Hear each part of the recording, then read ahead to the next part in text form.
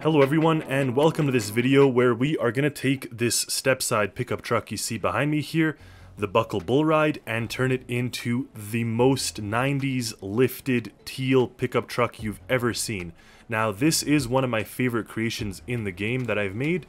Of course it is very utilitarian, it doesn't have anything more than it should, yet it has all the bells and whistles of the full-size truck. But this also comes with the recent release of the Mud Runner game, and I thought back, my favorite truck in that game was the Chevy CK1500 step-side, and I'm just a sucker for these old square body style trucks. Of course this color, if any of you guys recognize, it's a very popular color on the 80s pickup trucks, and I've made it be modern of course, but it is a homage to the 80s one, and now we are going to make it into the 90s one. First things first, just because that is the most important thing to get started off, is we need that right color of teal that you see on these 90s step-side pickup trucks. That's too bright. Something along these lines. Maybe a smidgen lighter. And then of course we need the white stripe down the side. For that I'm just going to take a very subtle shade of kind of yellow. That's pretty good. We're going to spawn it in the game and just make sure that it has the right vibes. More or less. I think I may fine tune the color, but that's kind of where I'm heading with this. And then of course all these have to be adjusted, and that just goes without saying. And with that I also have to adjust the back, which I'm going to do in a second here. This bit here, around there, and back here. Now that should be actually white. And I've done enough of these to kind of have a fairly good system in place. But there is the base of it. Now that is another dark color down there. Realistically, I should either take a darker gray and put it, or just keep the teal. We could either go with that or the teal. The teal makes it look a little more 90s, I'd even say. And what better for the 90s as well than a very wide style flare like that. Now I don't like this end here, but I'm just gonna go ahead and put it like that and that. Actually, upon looking at a photo of one of these trucks, I think I'd actually prefer something different. I'm going to remove all of this, opening that up, and then let's just use this dark color for now. We'll make the step look like this, and then I'm going to go ahead and paint it. So if any of you search up what a 90s step-side CK1500 looks, some of them have this sort of plastic molding that you see there. It makes it look a little sportier, I guess. Also the front has to be painted, and this part here as well. I believe actually the lights I normally leave black, so it looks like that. And around the lights as well. We'll quickly do that in the grille. Now this is all just cosmetic, and hopefully it's more like a meditation for you to watch me build this. If not, this probably is not the video for you. But the next thing we're going to now do is lift it up, because I want this thing to be a little bigger on bigger wheels and a little higher. Also, these 90s trucks were famous for their chrome. Of course, that's just the style back then. So I will throw on a chrome bumper rather than what we currently have.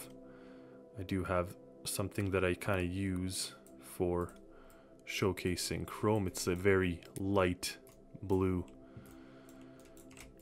and I'm gonna go ahead and match that in there. Now realistically that should probably stay the color of the body, and that should stay like that. So that'd be the chrome bumper if we decide to do this. And then the back would also be matching. Now there's different trims that had different features. Of course the Z71 had more chrome, I believe, and then some other ones had less, so we could just kind of see how that works. To be honest, I'm a fan more of the plain blue, so we'll just go back to how we had it. It just looks a little sharper in my opinion. Anyways, now we said we wanted to lift it. So, to lift it up, first I'm just going to extract the existing wheels off it, and that's going to make it the easiest to retrofit any type of connection in along with these existing wheels. All the logic will just stay rather than deleting it. Except now, we of course have a problem. There's a lot of stuff that came off with these wheels that we need to put back. And simply we'll just make it one block smaller like this. And all that stuff can easily go right back into the truck, just like this. Now we took it off in several goes, so there you have it. Anyways, that is definitely not how tall it's going to be. It's just going to have a slight lift, but it's going to have the bigger wheels. Honestly, it may not even need a lift if I just go ahead and put the larger wheels inside here. For example, if I go to wheel and take the 5x5s, let's see if it fits physically in here. It does physically fit. Obviously, we have to make it a little more pushed in. It's not going to stay out like this. That looks ridiculous. But that is the gist. And especially if we make it smaller here, maybe a little bit larger like that, and push out the suspension, then it'll appear to be lifted without physically being one block lower. Now, the trick will come with making sure that I don't accidentally well, don't remove anything important in here, or vital, but of course this has to get rejigged. We have to now have a system that bends this piece, and bends it like that, and then this is where the T-junction will be, and this is where we'll have the wheels attached from. Now, I'm sure a ton of this stuff is going to start to show red once I try to put this wheel in here, and that's no surprise. Well, actually only one thing, and it's this one, so I can go ahead and delete that, and then it fits. And then on this side, same thing, only this one. So I could even make it symmetrical if I want. Not quite sure. Oh, the wheel's sideways. That will do it. So we'll go back to the wheel and take it on its upright axis like this and try to install it. So now it's hitting above it. That makes more sense. We can clear out that weighted block and that weighted block, and then it fits. So that's already looking better. Of course, the wheels are extra sized. If I make them smaller, then you end up with a nice kind of spaced look. I really like this look. My actual car has spacers on the wheels, maybe not that much, but a little bit of a spaced look makes the wheels look fatter. Well, they physically are. And then we'll deal with the suspension after, but here is going to be a bit tricky because, as you can see, there's a ton of microcontrollers in the way. There's the exhaust pipe, so there may have to be some more intricate work required there. But what I will do right now is just attach the relevant things onto the wheels. So this goes on this one for the steering. Variable brake goes on both of them. And then the other side steering is there. Left wheel steering, and of course the handbrake. With that in place, I can remove these ones, and I definitely need these rims to be chrome. So I'm gonna go ahead and put a nice chrome look. That's too white. We need to start with this gray, I think, and kind of make it a little more blue from there. That will do it. And then this one as well, for sure to match. And now this is where I can play around with the suspension. So 100% both things. You can see how it's going to behave. It pushes it up a little higher on that side than this side, so we may have to fiddle around with that a little bit. Anyways, that is a decent look. I do think we can actually opt for one size larger on the tires, and I'll see how these settings work right now, but let's just go with 185 just to kind of get it looking how we want it to. Honestly, that's okay. That's a good look for me. So now it'll be the back. The back is trickier, and I'm just going to remove these out of the way and give us a little more playroom here. Okay, first things first. Currently in here, my exhaust actually flows through my power, which I showed in another video. There's a reason for that, but I will have to actually merge these up now and have them flow through a T-junction and kind of go together through here, which end of the day won't actually do anything. That'll be totally fine. And then we can go ahead and put this one here, so that'll be the same thing. The issue is going to come with that there. I think that's going to intersect with some things, and these microcontrollers here. So we have to determine exactly how much space we need for these wheels. What I do know is that as long as they're orientated in the right direction and I have the right one selected, you'll see that it actually does require a decent amount for that suspension. In this case only one block. Interesting. And that one block is, in my truck bed, the fire extinguisher. But if I can apply it again and just make sure the orientation is correct. How was this?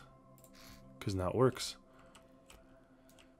In here we may have to do some adjustments, but that is okay. That's actually minimal damage.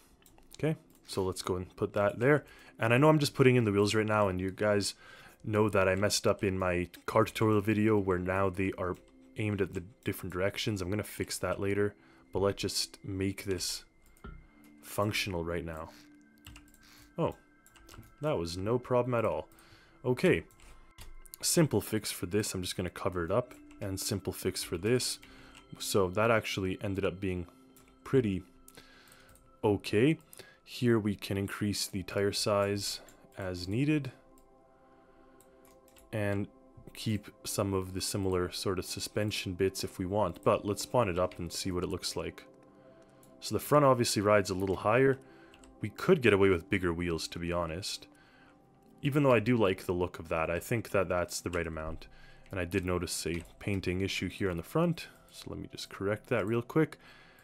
Anyways, now with that done and these wheels in place, 185 seems to be a number I'm going to try at first. Of course, this will come down to the actual road test, because if I find that the handling is terrible, then we're going to have to do some extra work. Okay, but that is in. And then the last thing is to connect these wheels up. Now the issue, remember what I just said, is that now this does not work nicely. We're better off actually having selected the symmetrical tool than instead of random like placing it in opposition. So now that would work a little better. And same type of thing here actually. This will also have to be placed like that. And of course now I deleted this, but it's quite easy. Left wheel, right wheel, and then the variable brake, which we know is here. So I can actually apply these to all the wheels. Variable, variable, variable, and variable. And then the handbrake goes on all of them as well. And that's actually very nice and close in the center there. We don't need these ones anymore. And I want to make these chrome as well. So we'll take this, make it a little bit of a bluey tint, and paint it like that. Now these are large wheels. That actually looks kind of cool. Now the gearing is going to be all messed up for this, because these gears are meant for the smaller wheels, and the smaller wheels have a different amount of power to them. So I may have to adjust the gear ratios a little bit. Though it does seem to handle itself pretty nice. And I know people may comment that these wheels look ridiculous and too large, but you should see some of the trucks we have here in Alberta. There's people that drive much larger wheels than this. I would like to see, however, maybe one size smaller, just so it doesn't look that out of place. Oh, I didn't even reduce the size. Well, that's going to explain it. I thought I had him already at 50, and I was thinking of going down to 25. This should look more natural. Perfect. For a step-side pickup truck, that looks way more natural. Oh, this is perfect. This looks like one of the trucks I actually saw today. That inspired me on this video. Now that power issue has to be resolved, so that's one thing. And if any of you follow my vehicle lore, you'll know that the X99 is kind of like my off-road trim. Now this one does have a full lift kit that you could see. It's actually elevated up, whereas this one doesn't have as much of a lift kit. It just has the bigger wheels. But even still, I do want to take this X99 grille and put it on here. So that's the starting point. And then obviously make these lights turn on when the ignition's activated and connect it to the power for the vehicle. So that's just a nice little touch. Now the coloring of this has to be fixed. That's not a big deal. Now I know I could have made like a retro style trim instead of this, making it an X99, but I think as an X99 it actually kind of fits the image that the X99 kind of goes for. So I'm happy to make it that. And then I just want to paint the color of this because the previous one was brown. Because the truck was brown, I'm just gonna make it be all black. Looks a little sharper there. Cool. Down there also has to be adjusted. Okay, that's actually looking pretty cool. The next thing I'll want to take from that other truck is the transmission. So we have to see exactly how we lined this transmission and make it match on this one, because I did a decent amount of testing. So we got 2-to-1 on the first one. We'll make it 2-to-1 over here. And what you'll notice is with this change of power, it should end up driving a bit better. So 5-2, 3-2. So we find 5-2 and 3-2. There we go. Next one up, 1-to-1 and 9-to-5. Interesting enough, that was my reverse gear, whereas here it wasn't. So my next one was my reverse gear, and then I go into the rest of them. So it's not quite the same setup. I have 3 and 3. Oh, it should be. Very interesting. 1, 2, 3. 1, 2, 3. Oh, I skipped ahead. Okay. So this one should be 1-to-1. This is -1, sure. 6-to-5. So we'll find our 6-to-5 ratio. And then last but not least, another 6-to-5. So that should make it drive a little better. Obviously, it's not going to have the same acceleration as the version without it, but it should be okay. Yeah, that's pretty cool. I do love how this looks. Now, if any of you know these 90s pickup trucks, they have a red or burgundy cloth interior, so I'm gonna do that here just because that is kind of the most sought after combination for these older trucks, and it kind of matches with the X99 look, because in addition to that, I am gonna actually take this colored door panel and put that in ours here, whereas previously it was the buckle blue. Now it looks a little sharper, and that is purely intentional. Let's see if first, before I do that, I'm just gonna take this indicator. It's easier to find it while I have one to sample from, rather than having to invent the wheel and go searching for it. So I always try to sample where I can and then throw that in. So that is good. And then the next thing will be the actual dashboard itself has to be changed, but first let's make sure that this color scheme is corrected in both cases. Sweet. I went ahead and completed the instrument panel. Now it's all red. This is red, the mood lights are red, and the glowing light under the truck, which will illuminate the cabin, is also red. So this X99 theme seemed to work quite well with this truck, and of course matches the red seats inside. So I do love how this is all looking. And now I did a little bit more research on what exactly makes a 90s and 80s pickup truck special and different from today. Obviously the chrome bumpers, chrome grills, we got that covered on the front. The angular boxy design, that's good. We have, you know, the chrome wheels, that's good. Bench seat we can't really do because we're kind of stuck with this configuration. I know I could remove this seat and put like 2 of those singles, and then you can kind of have a 3-person cab. Maybe I'll do that actually, that'd be kind of cool. So with that, I will have to move the parking brake, put that up there, and then we'll paint this here and here, not paint you. Now this is the transfer case that I have, but honestly the transfer case doesn't really do much of anything because realistically this whole clutch, it just makes it more difficult to drive when it's on, so it doesn't even need to have the transfer case. And then what we could put in here instead of the transfer case is a nice old bench seat. And to do that, we'll just put it like this. Then I'll grab the seats. Because that was kind of the cool thing with these old trucks is 3 people can sit up in the cab. So that is going to be a neat little feature that isn't very common here.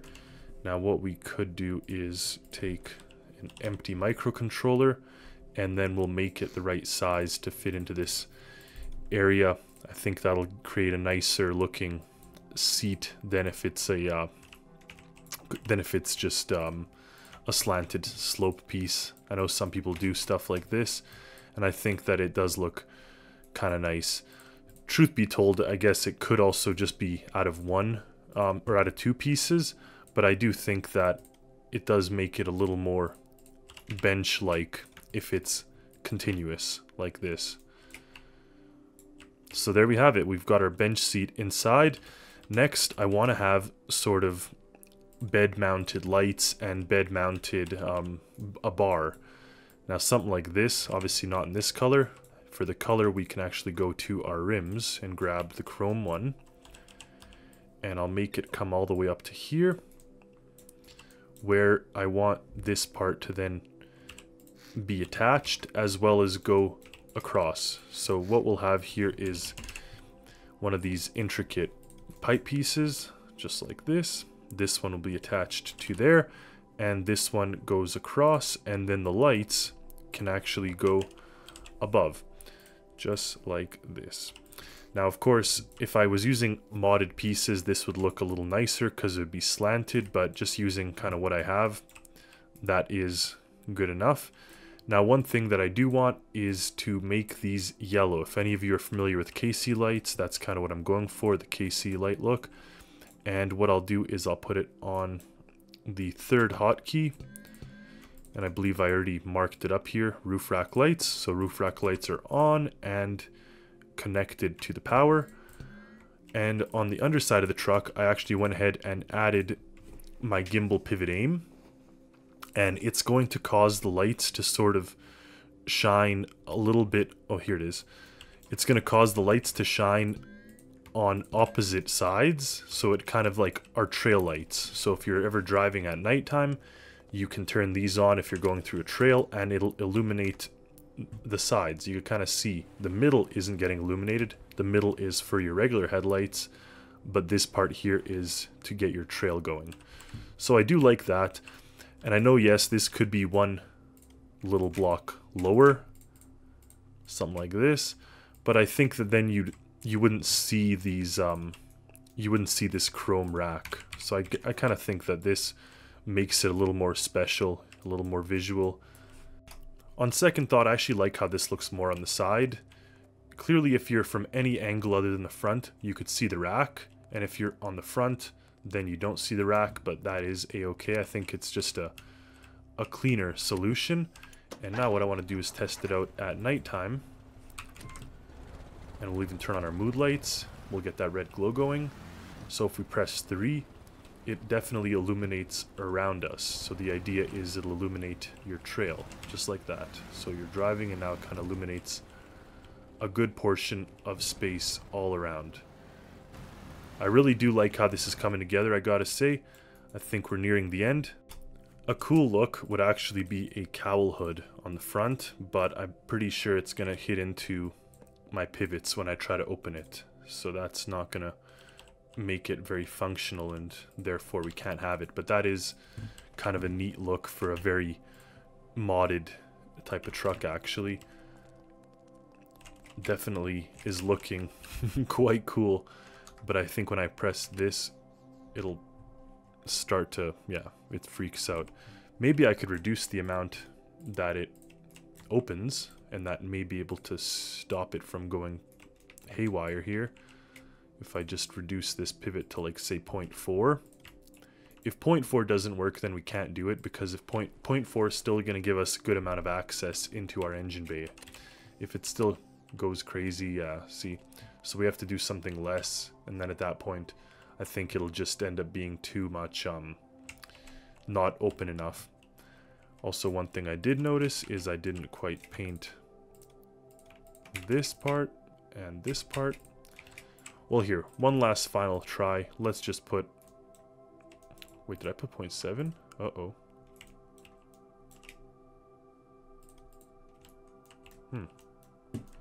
Could have sworn I put 3. Oh, that's for the door. That's for something else. No, I put 4. Let's try it with 3. Just for the sake of the cowl hood. Because I do like the overall look of this a lot. Okay, 3 works. Does 3 let us fix the engine if need be? I guess it should. And you could still plug in the cable anchor. Alright. I could roll with this. The last thing I want to do, other than painting the back of this black, so it kind of looks like an intake for the air coming out, is I want to put a spare tire somewhere in the back of this thing. And the reason why is because that spare tire will just definitely add that 90s feel, and it'll look just a little more off-roady. Now we're going to put a 3x3. We don't have to put an actual 5x5. 3x3 will suffice, and if we put it here like this and then increase the size a little bit, that is probably good enough. Now, yes, you're gonna have a little trouble accessing your health back there, but I think that it just looks really cool. And I'm gonna go ahead and take the paint from the wheel, throw it onto the rim as well, and you don't see it through, well, kind of see it through, but that's because we're missing a block here. If I put this block and then just paint it, you can't even see it. And you see the wheel sticking over, which is kind of what I wanted to do. I want to have the wheel protruding a little bit, like when you look at it from the side view. I mean, we could even just shove it to the full size. And then that one health is blocked, but because we're blocking a health, we're going to put 2 new health right here. And then just make sure the wheel wells are all painted uniformly this dark color on both sides, because I did some playing around there. And there we have it. We've just created an awesome looking 90s pickup truck. For all of you out there nostalgic for this type of thing like I am, I hope that this pickup truck suits your intentions and kind of your style. And maybe if you can't have one in real life, at least you could have one here in the game to play around with and drive around and utilize. So thank you all for watching. I hope you enjoyed this video. I know it was a very simple video of me doing very simple things, but the idea is to kind of get you involved in my build and my thought process, and to kind of see how things are made here in Stormworks. So thank you for watching. Stay tuned for more content. Stay tuned for more creations. And as always, happy Stormworksing, everyone.